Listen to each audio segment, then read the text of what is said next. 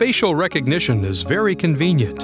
It offers a seamless verification experience, and it contributes to keeping us safe without interrupting us too much in our busy lives. Yet this technology raises legitimate privacy concerns. As citizens, we want to keep control of our data.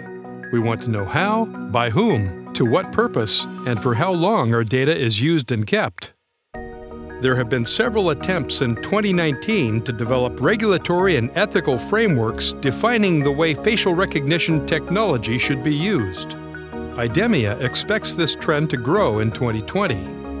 As a leading provider in the industry, we encourage cooperation between governments, private sectors, and technology providers to establish a framework that allows us all to benefit from this technology while addressing the public's concerns.